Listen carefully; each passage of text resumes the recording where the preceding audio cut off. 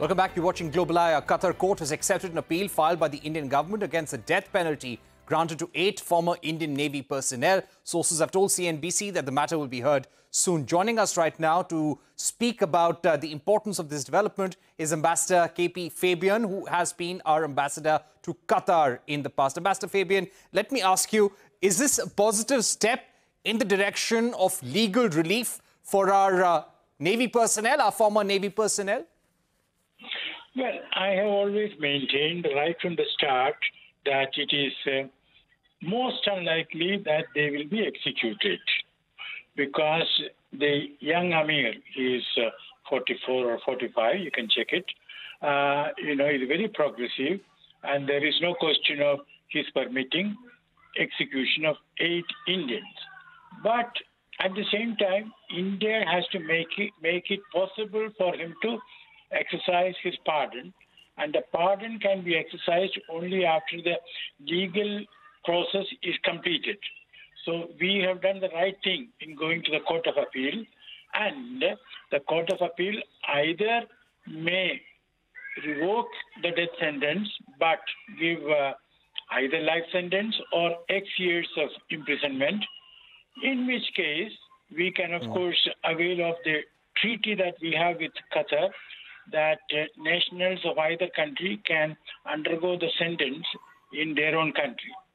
But in case the Court of Appeal doesn't give revocation, then it will be necessary for us to ask for pardon. And it is quite possible that our Ministry of External Affairs has already taken the necessary action for that. But, these are things they cannot talk about freely. Right. Ambassador Fabian, my final question. This is a very, very sensitive case. The External Affairs Minister even met the families of the sailors who are in a jail in Qatar. Do you think, considering the sensitivity around this issue, our Navy personnel would be properly taken care of, their human rights respected wherever they are? And at what stage would India probably take this up at the highest level? Let me put it this way. I personally think, and I could be wrong, because being no longer in the government, I am not privy to all the information. Were I in the External Affairs Ministry, I would have, on that day when this came out, summoned the Qatari ambassador, not in a harsh way, summoned him cordially, just to tell him of the importance we attach to this matter. And secondly, please listen to me very carefully.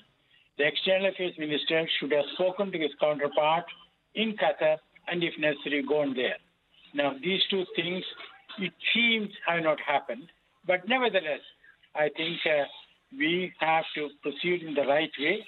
And the right way is, exhausting the legal options and then asking for pardon. Right. Ambassador Fabian, thank you so much for joining us, telling us the road ahead for our Navy personnel, our former Navy personnel who have been arrested. They have been in a Qatari jail for the last 1 year, and their families are now hoping for their pardon, for their release as well. Let's shift focus now.